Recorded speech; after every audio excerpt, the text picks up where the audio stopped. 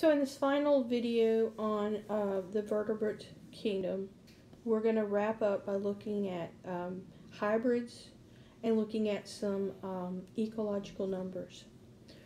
Hybrids in biology are the offsprings that result from crossbreeding of different plants or animals. This can happen naturally in the environment, or it can happen due to man intervening. And so what we need to do is we need to look at this and determine, does man need to intervene in hybridization? Does it really benefit the animal? Is it glorifying God or is it glorifying man? Are we doing a favor to nature or are we being detrimental?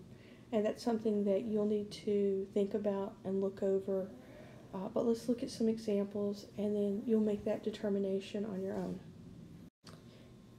Here's my first two examples of hybrids. Over on the left we have a tigon, and over on the right we have a liger.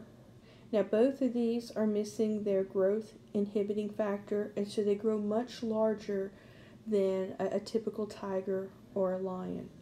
As we look at hybrids, one of the things I want you to be aware of is how they're named. We put the father first, the mother second. So in a tigon, the male is a tiger, the female is a lion. On a liger, the male is a lion, the female is a tiger. And so you can see some characteristics here. Again, they grow much larger than their parents that they're hybrids from. Moving along, you can see a wholphin. A wholphin is a cross between a false killer whale and a bottlenose dolphin. Here we have a beefalo.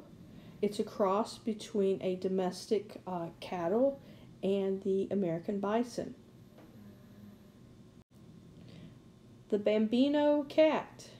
This is a hairless cat, isn't he precious? Short-legged.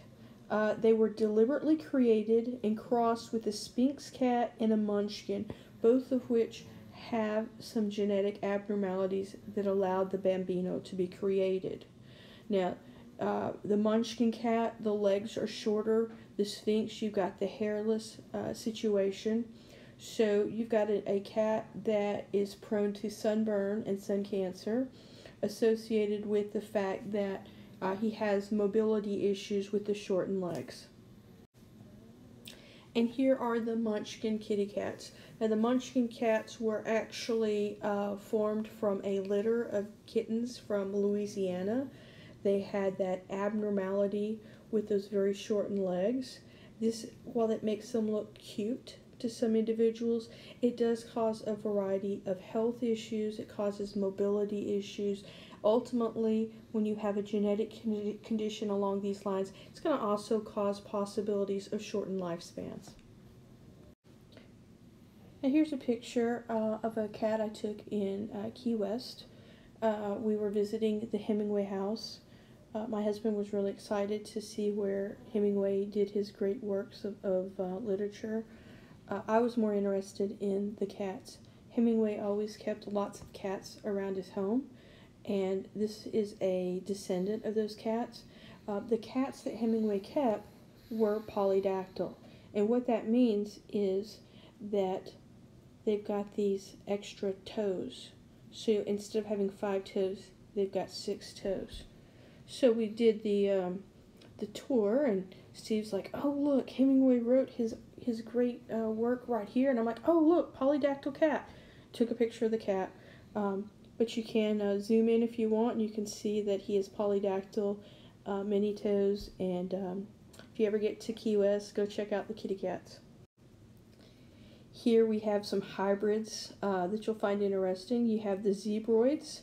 The zorse is a cross between a horse and a zebra. The zonkey is going to be a zebra and a donkey, and the zony is a zebra and a pony. And those of you who are in the Honor Society and we go on our safari trip, you will get to see some of these at the safari down in Atlanta, or right outside of Atlanta. And those of you who know me, you know I couldn't put together some kind of PowerPoint without a pug. So here we have a puggle, which is a dog hybrid. This is between a pug and a beagle. There's actually lots of hybridization within the dogs.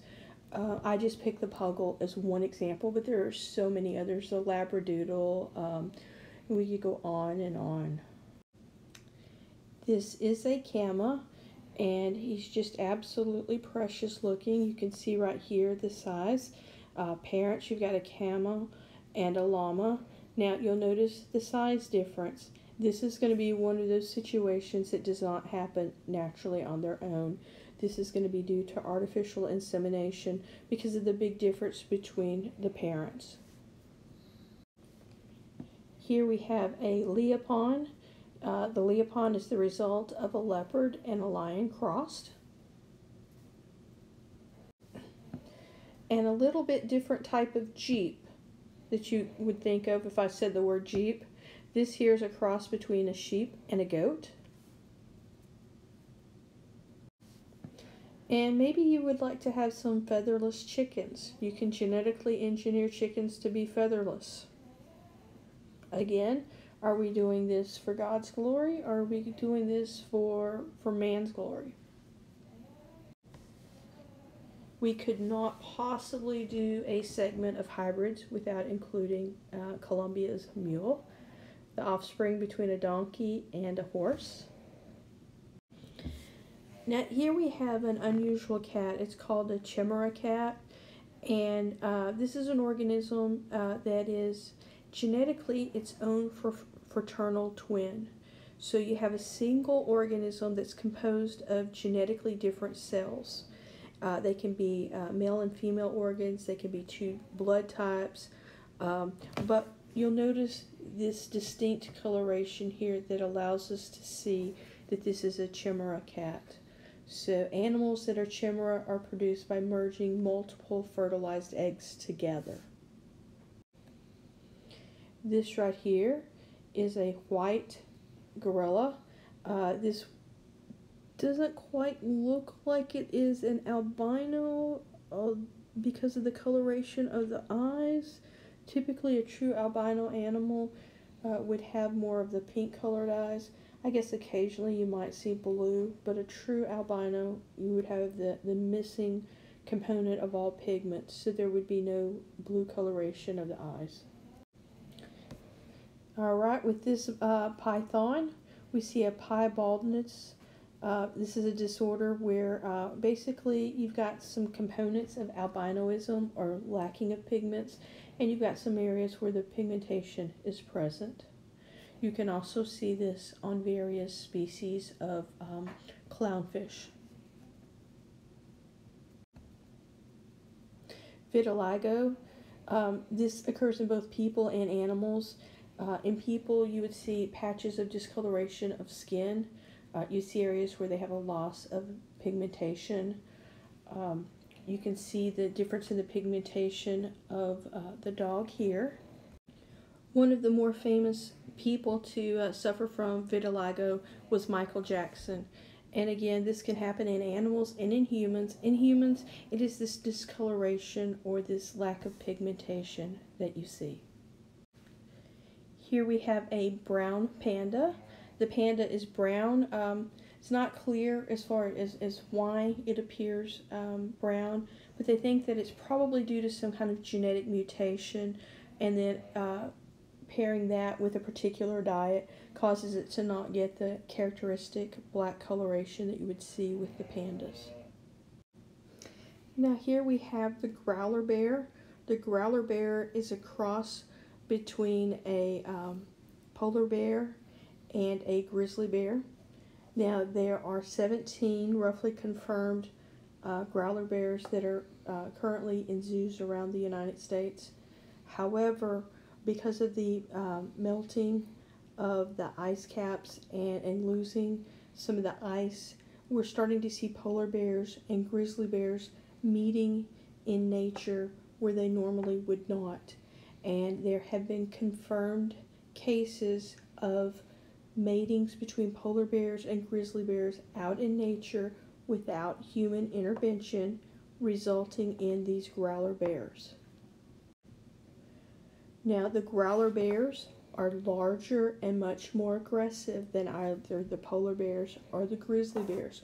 And so these are ones that you would definitely not want to meet in the wild.